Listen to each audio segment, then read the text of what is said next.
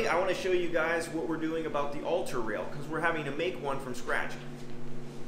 Here's what's happening. Okay, this is my son William. He is doing a CAD model of this right now that we are going to use to build a construction from. And that construction will be the blueprints that we're going to use because we're going to bring all this stuff onto a CNC router, and it's going to cut all the parts out for us very accurately and do the routing and all that. So then all we're doing is we're doing an assembly. This is what we're copying right here. This is probably about 110-year-old. I think it was made in 1907.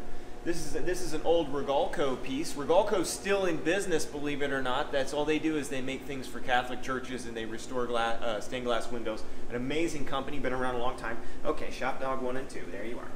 Anyhow, we couldn't use this for various reasons, wrong dimensions as far as the length and all that, but the look is dead on. So we're just copying this look using modern techniques. What we're doing is we're making the actual construction view. You can see all the different pieces being laminated together. This is going to give us what we really need, right, to actually build the rail from. Now switch it over to our to the model we're using. So this is a different view. This is just a model of the old Rigalco rail from 1900. And go ahead and switch back. So we're using this as our reference. We're making some changes. And like I said, this is just there's going to be a lot more features cut into this, and that's all looking really good.